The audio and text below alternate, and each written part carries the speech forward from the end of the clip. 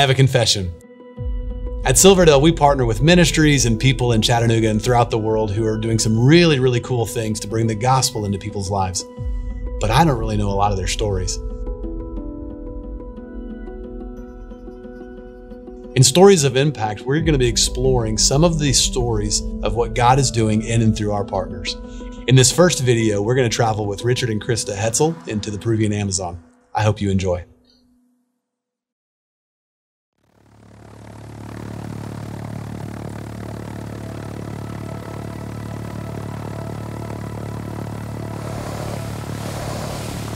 Did you ever see yourself as a missionary?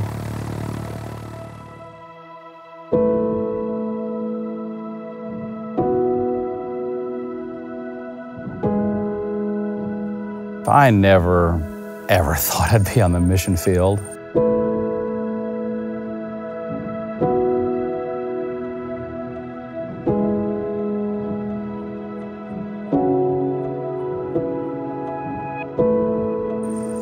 I came from a background where, as a kid, just lots of abuse. I kind of grew up, and even into my married life, thinking, I'm not worth anything, and so why in the world would God ever choose me to go to missions? I mean, that was the furthest thing from my mind.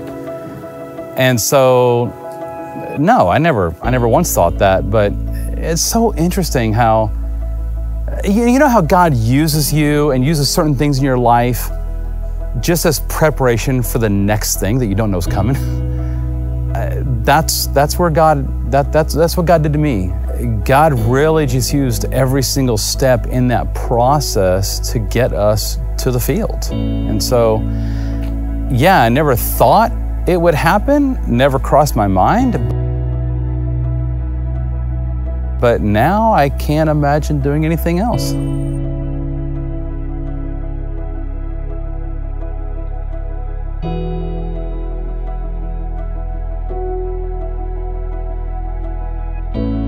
He started leading mission trips with the academy, and so pretty early on in doing that, he felt the call to missions. And every time he'd come home, he'd be like, "Are you ready?" And I'm like, "Nope, not ready." Every single summer, I would come on a trip, go back home and tell my wife, "Hey, God's calling us to the mission field." And she'd say, "Okay, that's great, but I'm not ready." He hasn't called me yet. And I said, "Okay." During my quiet time, the Lord just kind of started thinking, what if? What if? From that point, the Lord just started moving all of our hearts.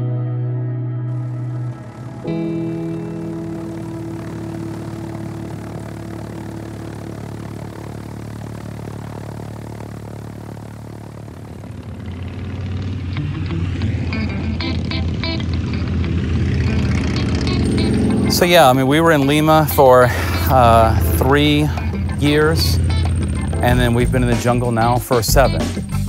We're in a city, but we're still in the jungle. So it's not a tribal community, but it is jungle. We went from Chattanooga. We were very comfortable and growing, but very comfortable, to Costa Rica, which is kind of just another deeper of a step. Then to Lima, deeper, then to the jungle. It's just seeing each step lead to something else. It's amazing that we've even been here for 7 years. I would have never have imagined being here for this long, or at all for that matter.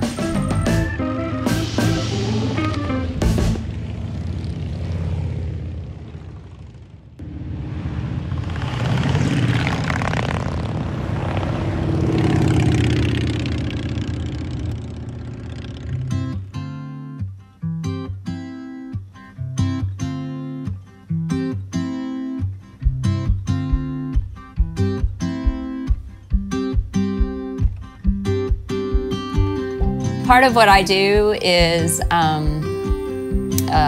teach at our missionary kids school here in Pucallpa. And I did not see that coming either. I've been teaching English and then also Bible to middle school. And yeah, I've really enjoyed it, and it's just been a blessing.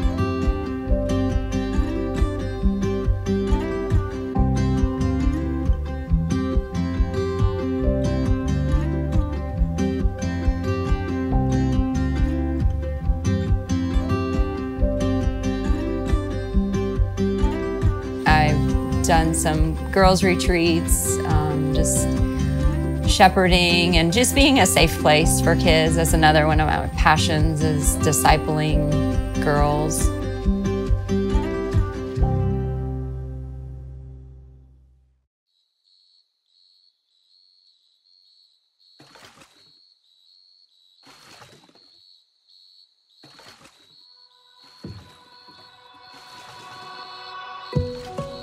When we first told them that we were thinking about going overseas, it was so funny, you know, seeing the difference in our kids. You know, Natalie, it was a complete roller coaster. She's like, oh my gosh, I'm gonna miss my friends, but oh my goodness, what an adventure this is gonna be. Whereas Nathan was like, all right, if you guys are there, I'm fine, whatever. When I was 8, my family moved to Costa Rica to learn language for a year, learn Spanish, which I was just along for the ride. I was just having fun.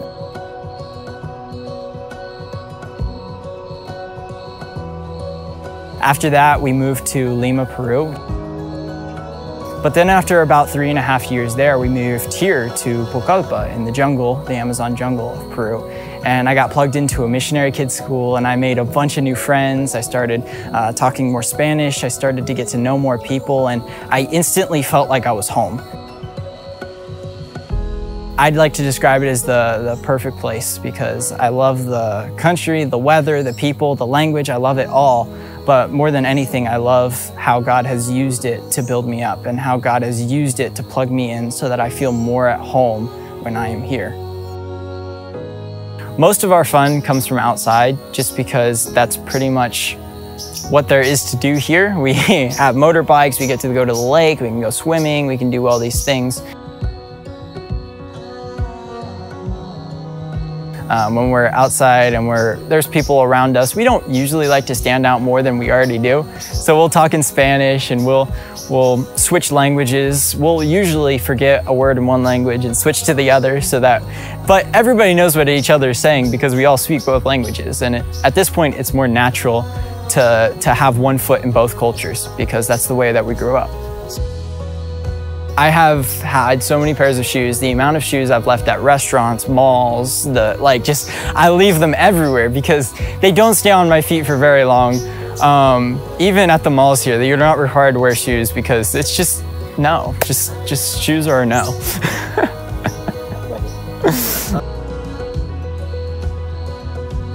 I'm very excited to go to college. I'm also a little bit scared though, because it's so far away from anything I've ever been in. Like, it's not my culture, really. A lot of people will look at me and think I'm American. While it's true in one sense, I'm really not fully American. I'm very much Peruvian in my culture and the food that I like. Ultimately, now, because I've been here, I've been able to hear how he's been calling me to go into the ministry and to hopefully one day be a pastor and walk alongside other people and grow with them in a new community.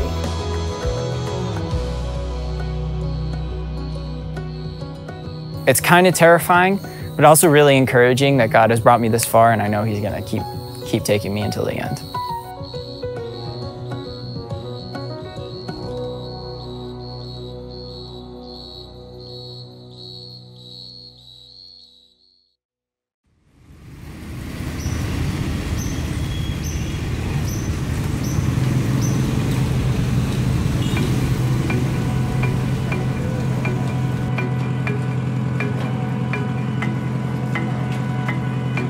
Richard's primary work is going out and training pastors and national leaders. And so that requires him 2 to 3 days traveling out to a tribal community and spending 5 days to a week ministering to those groups.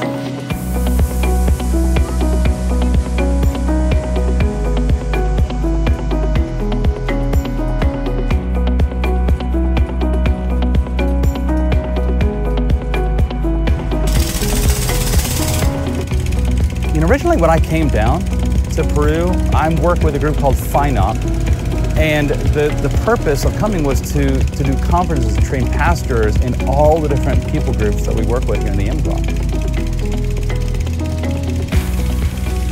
So my role was to go community to community, people group to people group, to train native pastors, and I would go for about a week at a time.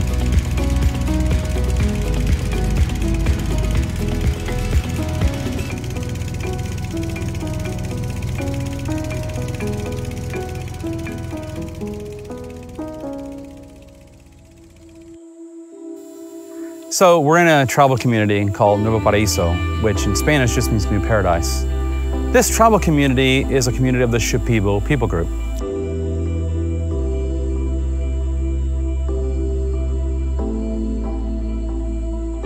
I honestly didn't have it in my mind to work specifically with the Shipibo people group. I had seen too many Shipibos over the years that had heard about Christ and kind of fell into this model of, cultural Christianity that we often see so many times. And so I didn't really have a desire to work with them. I wanted to go to the people who just really wanted to know about Christ.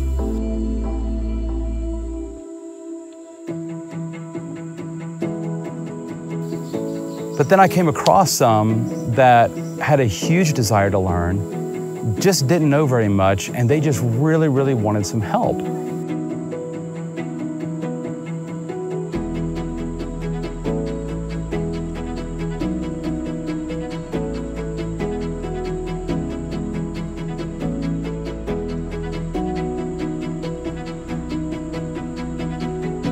And so they asked me to come alongside them and help them create curriculum for a Shipibo Bible Institute. Well, that institute is in this community.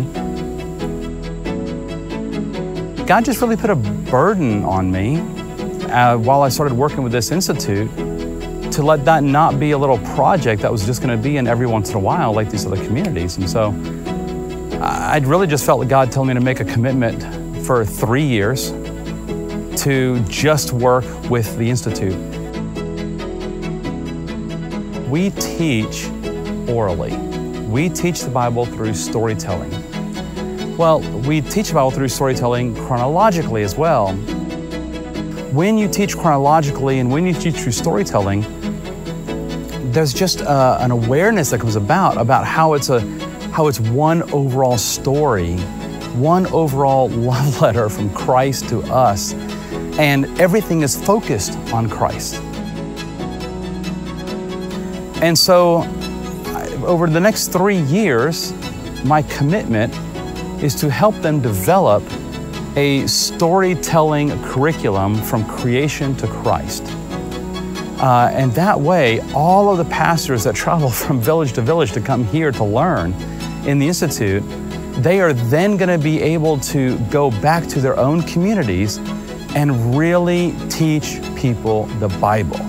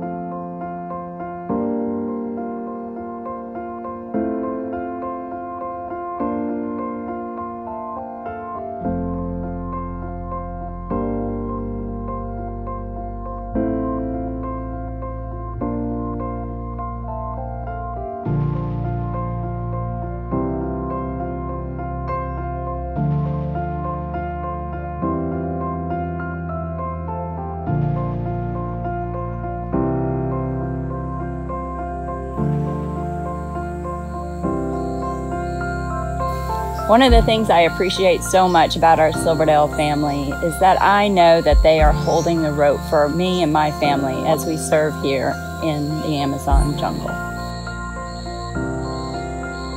Yeah, I mean, Silverdale, there's no way we could do this without you. We're just so grateful to be here, but we're also just so grateful that God is using you to send us so that we can be here in ministry.